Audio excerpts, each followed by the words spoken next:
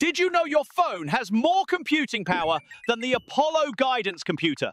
In 1969, and humanity is on the edge of something epic. NASA launches Apollo 11, with brave astronauts like Neil Armstrong and Buzz Aldrin hurtling toward the moon.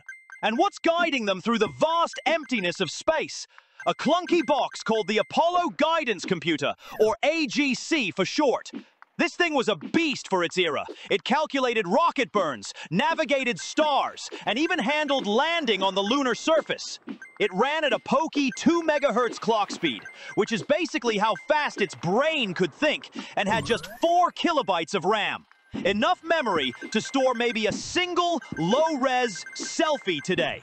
The whole computer weighed 30 kilograms and will draw 55 watts while running.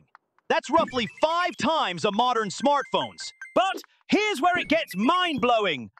Fast forward to now, and that smartphone in your pocket. It's not just a phone, it's a supercomputer that dwarfs the AGC. Your average iPhone or Android blasts along at 2 to 3 gigahertz, over 2,000 times faster in raw speed alone compared to the AGC. And in terms of overall processing power, we're talking 100,000 to millions of times more muscle, depending on how you measure it, like instructions per second or floating point operations. It has gigabytes of RAM, billions of times more storage, and can juggle apps, AI, and 4K videos without breaking a sweat.